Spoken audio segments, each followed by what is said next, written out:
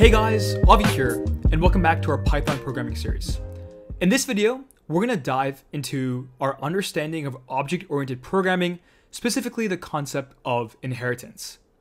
Let's use a real-life analogy to grasp this better. Imagine a car manufacturing company. They make a base model car with common features, like an engine, wheels, seats, and so on. Now they also produce variations of this base model, such as a sports version with a more powerful engine or a luxury version with high-end seats. These variations inherit the common features from the base model, but also add or modify some features.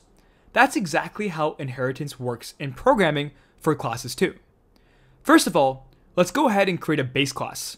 We're going to call this car and define some basic methods. So we have here class car. In our init method, we're going to say def init self.wheels is equal to 4, and self.seats is equal to 5. So our base model car has 4 wheels and 5 seats. That's awesome. Let's also define a drive function. So let's say def drive self, and inside of this drive function for now, let's just say we're printing, we're driving a car. So print driving a car. Now, if we instantiate the car class and call the drive method, what happens? Well, let's define my car is equal to car in parentheses. So we have an instance of car now. And then let's call my car.drive. This will print driving a car. Fantastic. So now we have our base class car with 2 attributes, wheels and seats, and a method called drive. Next, let's create a sporty car class that inherits from the car class. This sporty car class will have more powerful engines and fewer seats. So the way you go ahead and inherit a class is by defining it in the class definition. You pass in class sports car, and then in parentheses, which class you're inheriting from, which is the car class.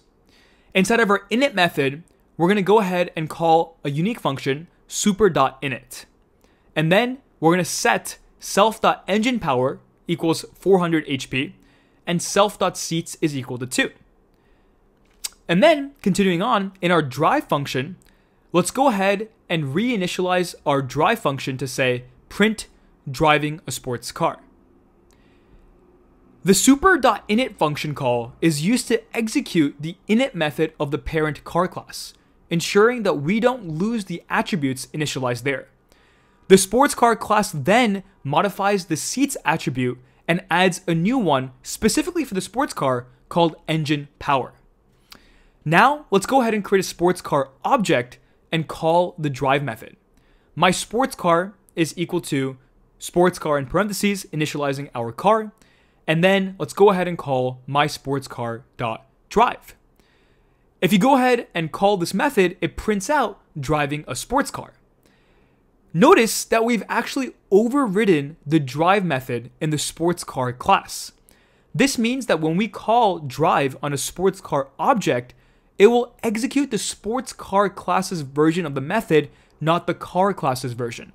If we didn't specify the drive method in sports car, we could have easily called .drive on our sports car object, and it would have simply printed driving a car. And it would have gotten that function from the original parent class, which is the car class. So that is inheritance in a nutshell.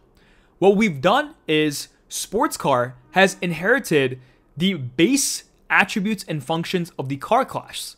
In this case, it had inherited wheels being 4, seats equals 5, and the drive function, and then it chose to override some of these values. Seats was then set to 2 instead of 5, and the drive function was overridden to say driving a sports car instead of driving a car. So why is this important? Well, there are 3 key reasons. Number 1, reusability of code. In our car example, we didn't have to rewrite the attributes for wheels and seats for the sports car. We could inherit them from the car class. This also allows for easy maintenance and updates. If we wanted to change a common feature across all car types, we just need to change it in the car class, and the subclasses will inherit the changes. And last but not least, organized structure. It makes logical sense to have a base car class and then subclasses for different types of cars. It makes our code easier to understand and manage. I hope this has made inheritance in Python clear.